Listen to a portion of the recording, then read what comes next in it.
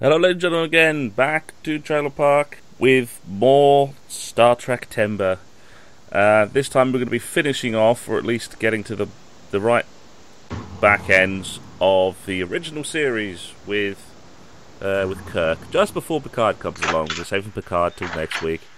We are now joined again by our usual compatriots of Kenny and Chris. Hello. Hi. And we are joined again by our resident Trekkies, Art and Mitch. Hey. Hello. Right, and so we're just going to get straight into it, because we'll probably have... I'm not entirely sure how much we're going to have to say about these ones, but we're going to start off with Star Trek IV, The Voyage Home. The interesting one. Star Trek IV, The Voyage Away from the Theater, because you've pretty much just seen it right there. I know, right? Thinking the exact same thing. Chris, when we finished the trailer, Chris went, well, don't need to see it. You've seen everything. Yeah, it's an extraordinarily long trailer. Even by other really. trailer standards, it's really, really long. And it goes through the entire plot, even the romantic subplot that's going to go on with eventually with Kirk. Actually, the thing I thought was absolutely ridiculous was the crew of the Starship Enterprise, with the Enterprise nowhere in sight. Mm-hmm. Yeah. Right. And we went to each crew member and we did some campy line that they're known for. It's not even the entire crew. It's just the bridge crew, basically. Mm-hmm. Not the engineer. I thought it looked quite fun. It looks like Chekhov and the guy who played Scotty was just having fun with it. They were finally on screen and they were just hamming it up. Actually, the thing I take away from that is, they almost, if they could have thrown in a few random cartoon sound effects, could have passed this off as a comedy movie. Yeah. I mean, we are laughing at it. Oh, it does have a lot of comedy beats in the movie. Yeah, I was thinking this had the mid-80s written all over it when they started shifting action to action comedy.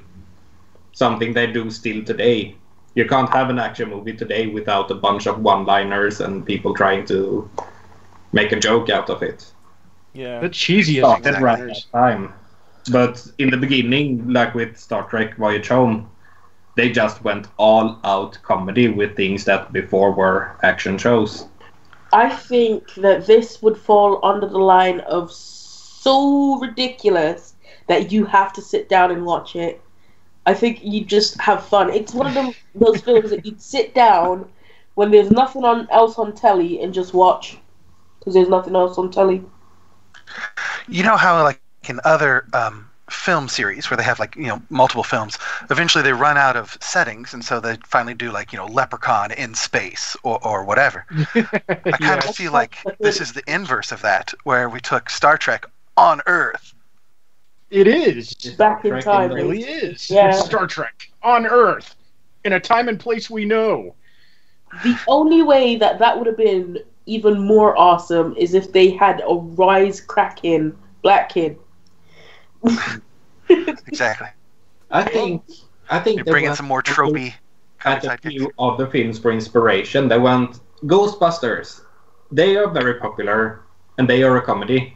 Masters of the Universe. Earth now. Let's smack them together. Star Trek Voyage Home. Wow, I can't believe you brought up Masters of the Universe. Wow. Right. Jesus, Dolph Lundgren.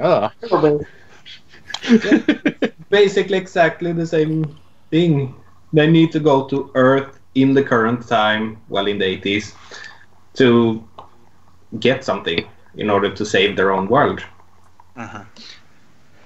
They can save the planet if they save the whales. Yeah, that was basically, yeah. Although there was very little mention of the whales. Well, you got the tail. Yeah. It's funny, it was so long, yet they missed out the whole actual plot.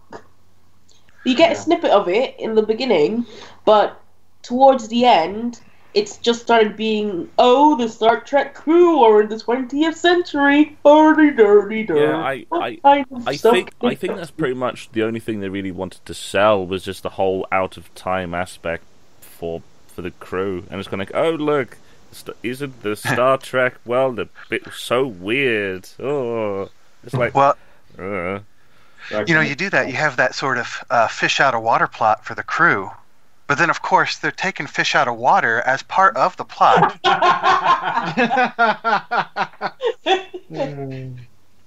I'm sorry. I'm sure many of your listeners are going to point out that whales aren't fish, and I apologize for lumping them in that category. Yeah, I don't. That was funny. yeah. Awesome scene in it, because most of us have seen it. When Spock tries to mind meld with a whale, I think that's my favorite mind meld. My favorite is when he mind melds in the first season with a rock. Not a living rock, but still a rock. I remember the scene where they need to build an aquarium for the whales, and they don't have the materials for it, and so Scotty is teaching someone how to make like clear titanium. And it seems to me that that's something that would have been easy to prepare before you left. Yeah. Let's just face it, it's the first minute and a half of the trailer where they actually were doing Star Trek, and then everything else just kind of fell apart after that. Yeah. Love the way George Takei said San Francisco. San Francisco.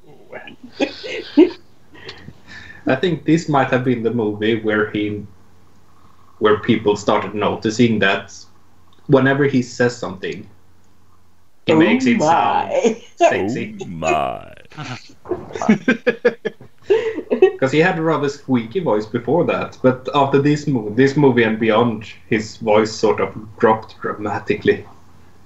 Well, hey, it sells tacos.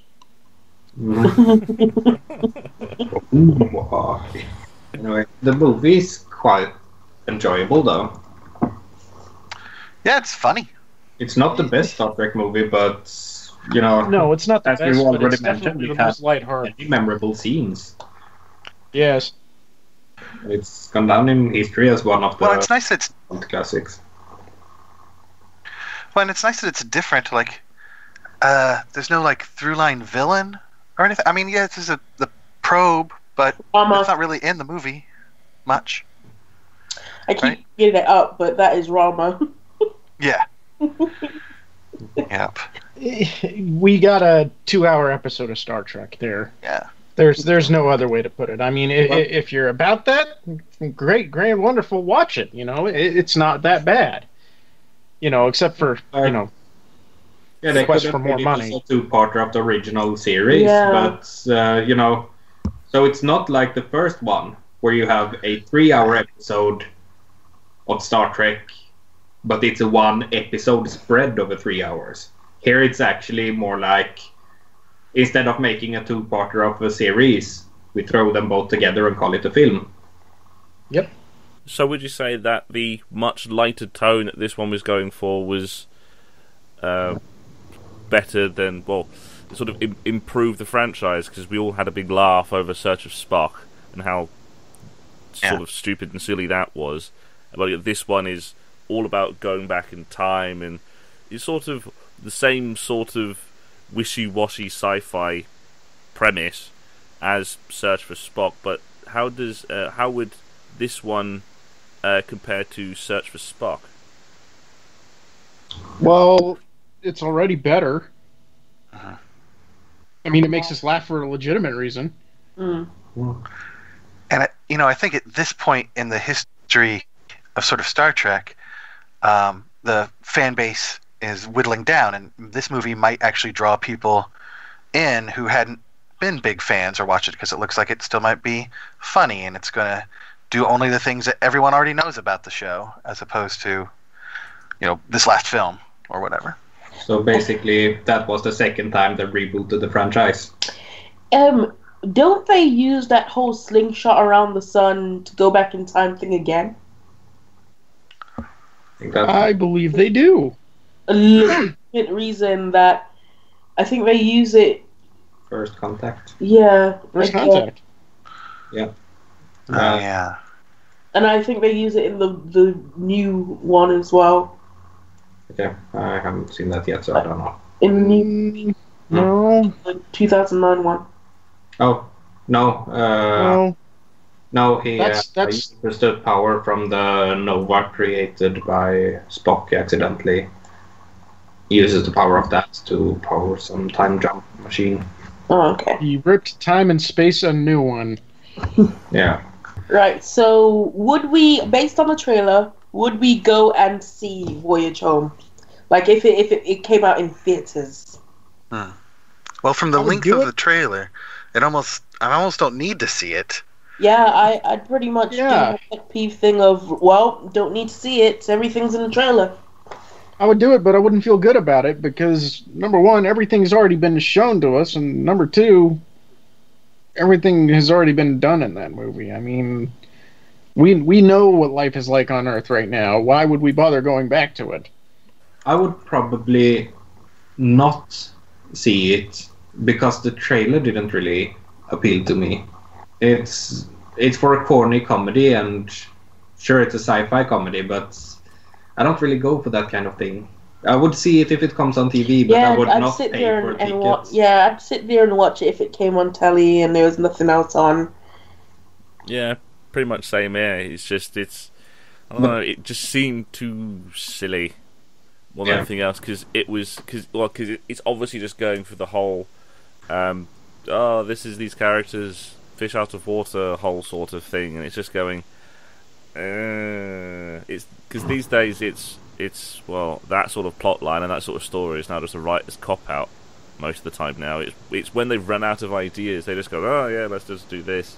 So it all depends on if it's funny and if it's believable. But knowing the film, I would go and see it. I would pay for a ticket to see the film, knowing the film, but not based on that trailer. Knowing the film, I wouldn't. I would.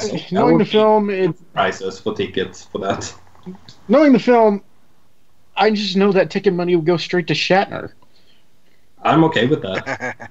I'm not necessarily okay with that, but it's one of those you just have to see to know what everybody else is talking about.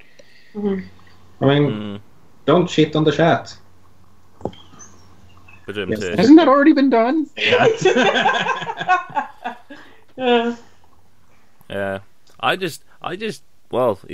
Last time I saw this movie, I just didn't really like it that much. I much prefer Star Trek when he's actually getting intellectual, like when it gets with Wrath of Khan or some of the Picard movies. I think this one. It was just too silly, and it was too much of a sort of writer's cop out for me to go. I just don't like it. Yeah. Well, but it is one of the even number ones, and as lore predict, it's an even one, so it's good. No, not necessarily good, but it's not shit. Mm-hmm. It's not. Yeah. It's not as bad as Search. It's not as bad as Search for Spock or the original motion picture one. The original motion picture one was just very, very overly long, and the Search for Spock was just dumb. This one is just. It's written silly, but that was kind of the point.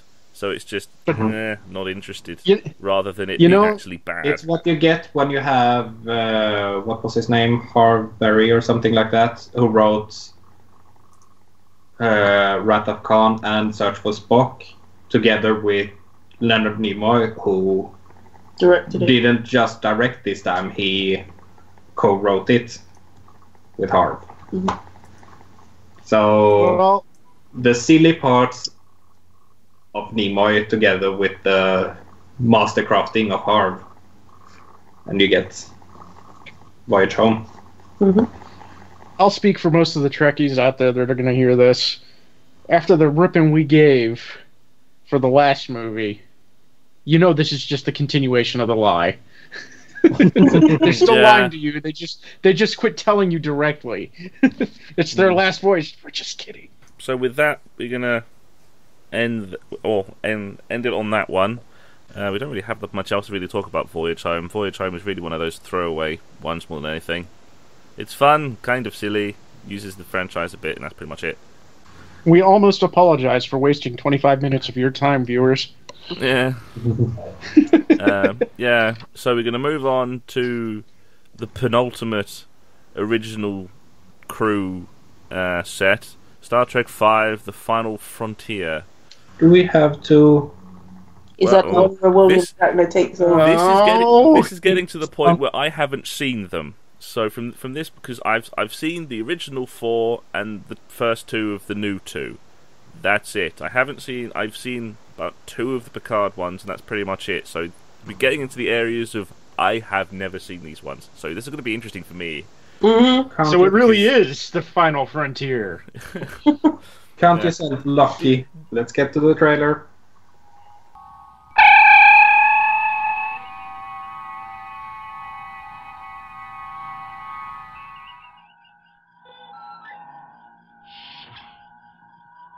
And we're back again after watching that, and well, I think we're going to save my thoughts until I think we're going to save my thoughts until after. Well, actually, no. I'm going to start off with me.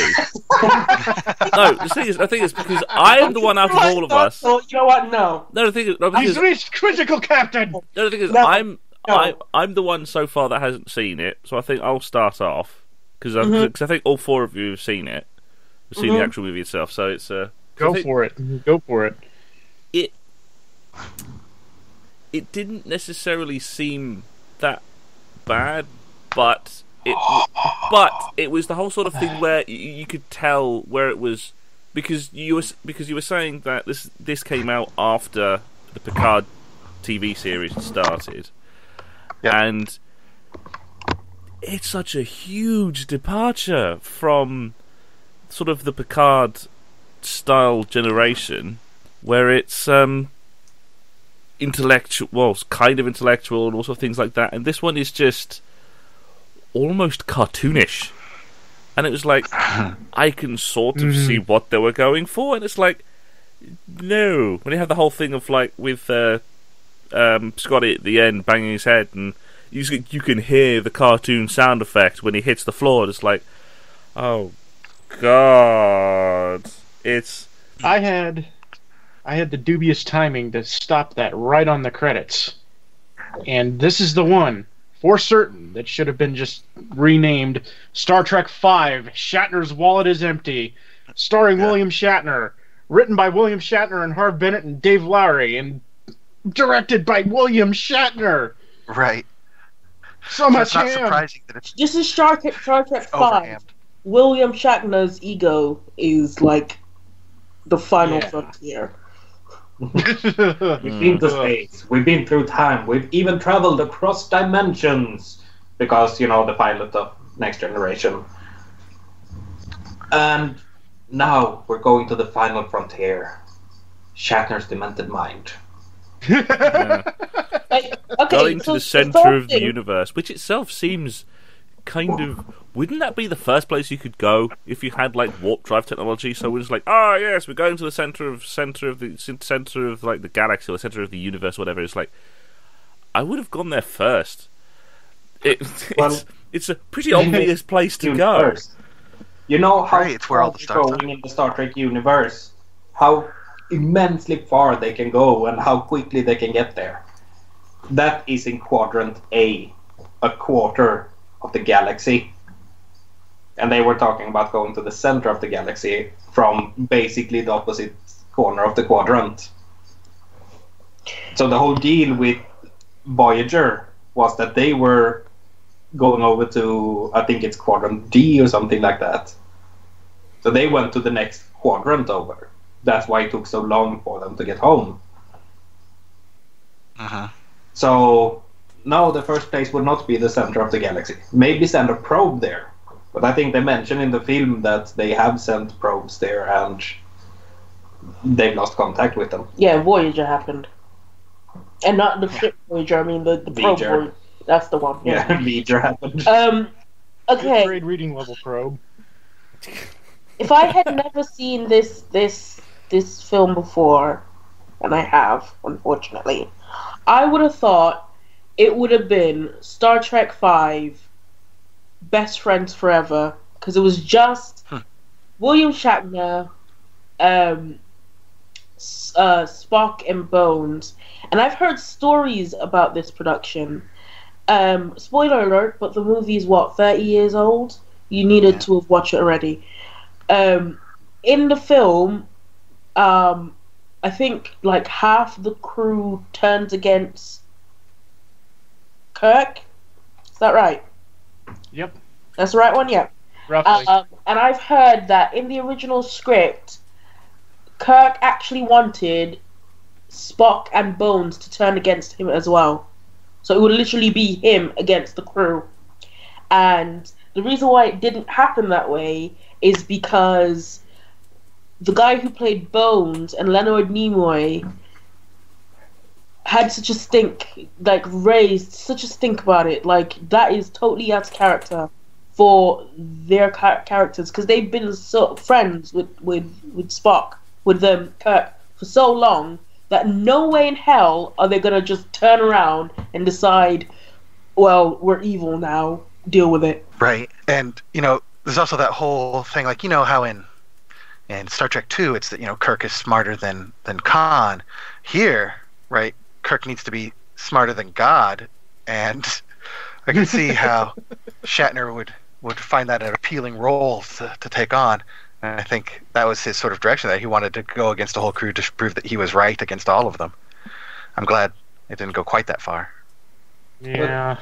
Just if you want to know how bad this movie is, the script writers themselves in The Next Generation retconned the entire movie. Yeah. Because the guy you saw in the trailer, spoiler again, is Spock's brother.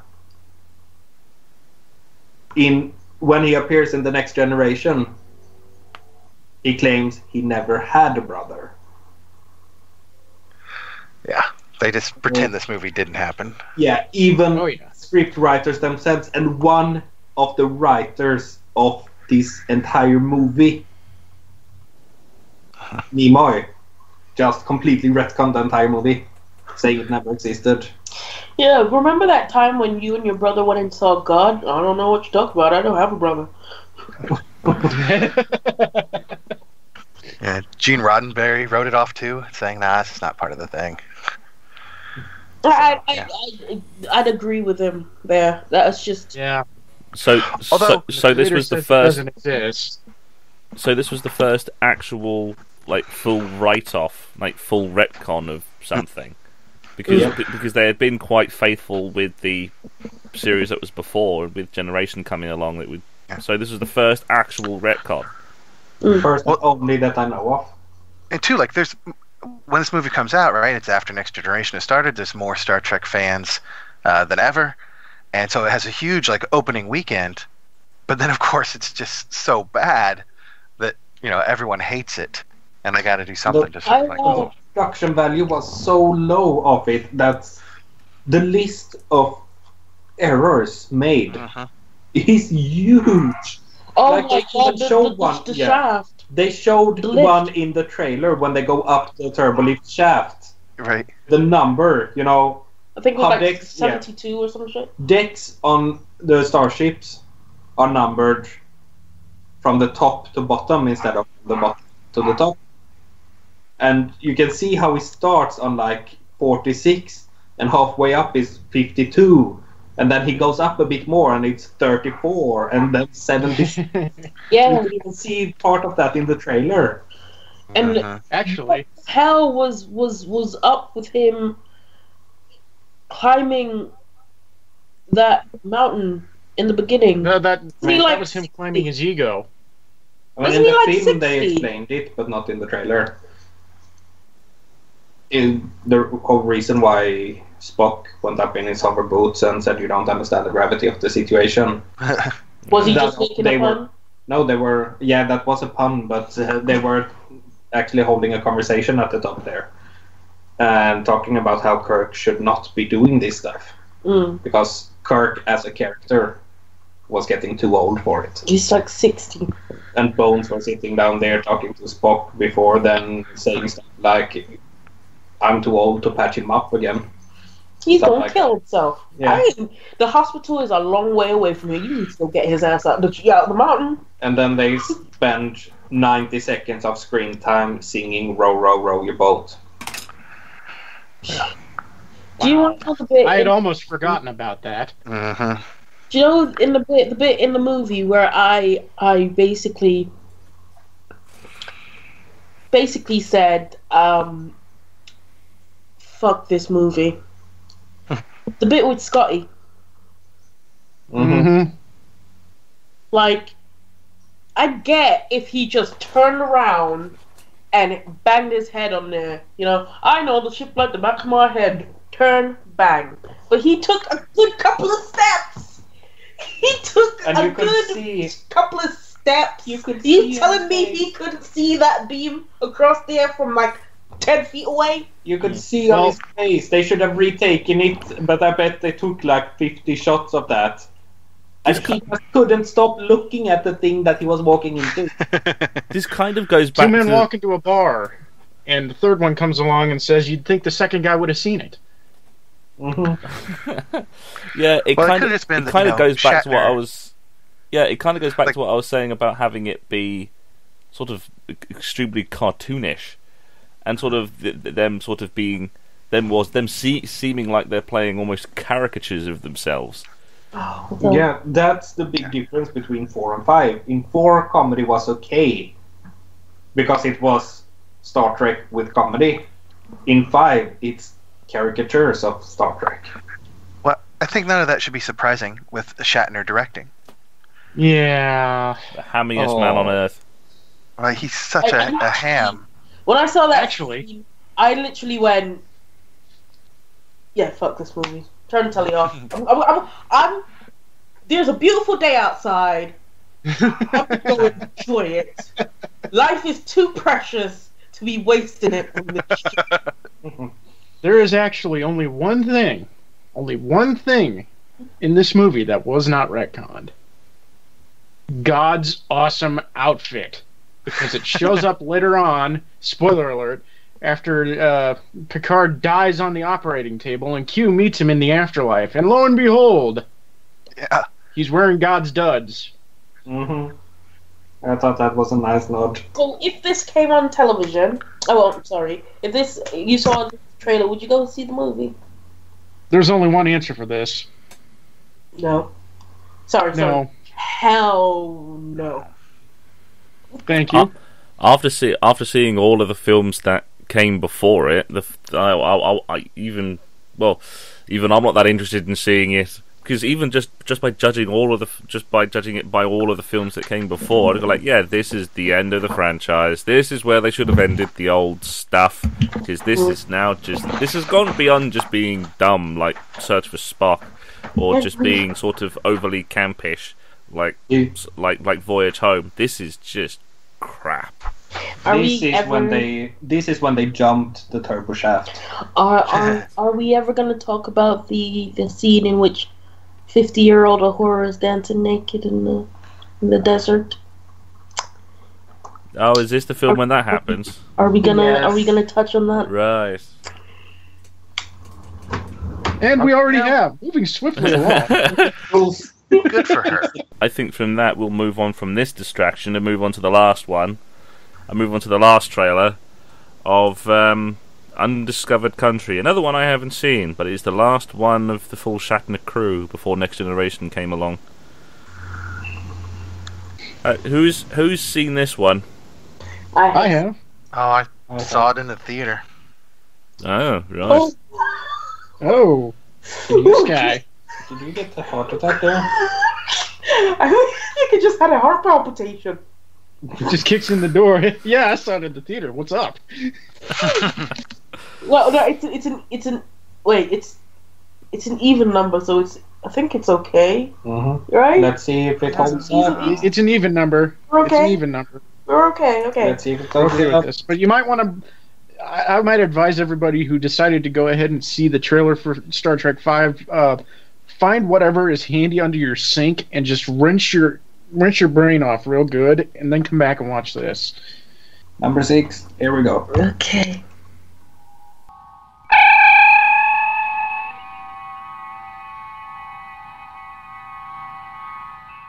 And we're back from watching that one. I think we're going to start off with the person who actually saw this in the cinema, because I think they probably got more. They've probably got more things to say than we do. Especially, so we'll let you start. Yeah, this was the first Star Trek movie that I had seen in the theater. The last one, the Star Trek V. I was too excited about Indiana Jones and The Last Crusade that summer, and so Star Trek was not on my radar. Good choice. Yeah, right. Thankfully, but yeah, when I saw this movie, I thought it was great. I thought this trailer, it took me right back, all the same nostalgia feels of the cool action, the Klingon and Federation tension. Yeah, I remember quite enjoying this from this trailer. But also at this time, I'd been watching Next Generation for a while. And of course, there's a Klingon right there on the bridge every episode. And so I think this also served as a good way to sort of bridge the old hostile Klingon ideas into what they've been doing on the Next Generation at the time. With the same guy, even. With the same guy. The same freaking guy. Michael Dorn. Because Michael Dorn, in this movie, plays Colonel Worf. Yes. Which is the same. Wow. No, it's not just the same. You know how in TNG, and it's not really super explained, but there is this whole plot about Worf's father and grandfather being charged with treason against the Klingon Empire. Colonel Worf is Worf's grandfather. Mm. So this came out at the perfect time. Yeah. So they included the character to sort of give that backstory that they never gave in the series. Nice. Didn't Worf grow up with human parents? Yeah. Yep. How did that come about? His father was executed and his entire clan was exiled from Kronos. Okay. So Worf and his brother was orphans. They were adopted. I can barely remember it, but this trailer kind of refreshed my memory, and I remember the story being quite good. But as soon as you saw the person on the ship, new face, you were like, "Yep, know who did it." I already know who did it.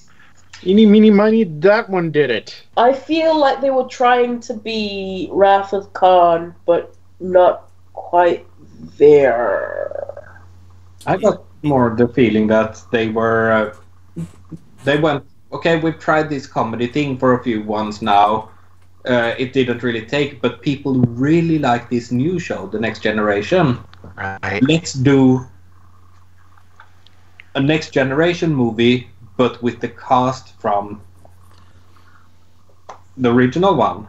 Yeah. And, It let's seemed a lot more into the Next Generation by, having characters that are tied to the backstory of actual characters in Next Generation. Mm. And thereby making it relevant. Yeah, it certainly seemed a lot more sort of politically driven. Yeah. At least within the Star Trek universe, of going, oh yes, we actually have to do the Federation thing and protect these people, rather than do all sort of things. So there's a lot more sort of, rather than going, oh yes, we're going against that bad guy because he's the bad guy doing bad things of badness. It's this time it's we must defend these people because we're the Federation and we have to. We are the bad guys. This is our job. Kirk was doing that reluctantly. Like, he was like, these people are animals. And they were like, well, you're the one who's going to have to be dealing with them. Just because you said they were animals, you're the one who's going to have to negotiate that treaty deal. And for those who have seen the film knows that, Kirk has spent his entire Starfleet career basically fighting against the Klingons, being raised with Klingons are the enemy. And on the evening of his retirement, he gets pulled out from his retirement party, saying, "Oh, by the way, you have to go and sign a peace treaty with the Klingons now." And I think they kind of dropped in the whole search for Spock thing with David in this as well. That's why he was so reluctant to do it. You get the guy coming up to him and saying, "I've heard loads of stories about you. I've always wanted to meet you," that kind of stuff. And I remember there was this huge thing about him just not liking Klingons because of what happened to his son. Like, he would have been happy if he'd never had to deal with another Klingon ever again after that. But it does sort of, it does show that Kirk, at that point, was more than just a character. It sort of humanized him a bit. Anyway, it's a great movie, and that was a great trailer for it, and I would definitely see it based on that. Yeah, even having seen the movie, I would, in a heartbeat, go back and see that one again, because that's basically one of the big pivotal points in Federation history. That's a big deal as far as the entirety of Star Trek is concerned, and anybody who claims to be a Trekkie better have seen this. So, yeah, absolutely, I would have seen it. And it's also interesting, too, just by sort of context, right? This movie's coming out in 91, and seeing the Cold War start to fall apart and the Soviet Union start to dissolve. We're getting a lot of that same sort of echo in the Star Trek universe. I'm not sure which one caused the other, but I like to think that Star Trek ended the Cold War on Earth. And it was recorded at the time that the wall in Germany was torn down. We had, and apartheid ended at the same time. So this entire shift happened at the same time as they were making this movie. This has always been the quite interesting thing with Star Trek as the sort of extended franchise that it is that it's always been at kind of the forefront of some of these socio-political causes. It's like right at the very, very beginning with the TV series, you have people like Gene wanting to push Nichelle Nichols as a big main character, but just purely because there weren't many black female characters on TV. And it's like, no, we want to make a statement with this. We want to make her as much part of the crew as Shatner, as Nimoy. And then we have with this, it's very much going for the socio-political aspect of, yes, there's this people on the other side of the world in Eastern Europe and in Russia who are going to come over to the West, and we have to welcome them. We can't just call them the bad guy anymore. We have to welcome these people. And it's quite interesting that Star Trek has always, well, at least the original version of Star Trek has always pushed that. I'm not entirely sure if the new ones have. They're just more action movies, but these days it'll be interesting to see if they continue on with that sort of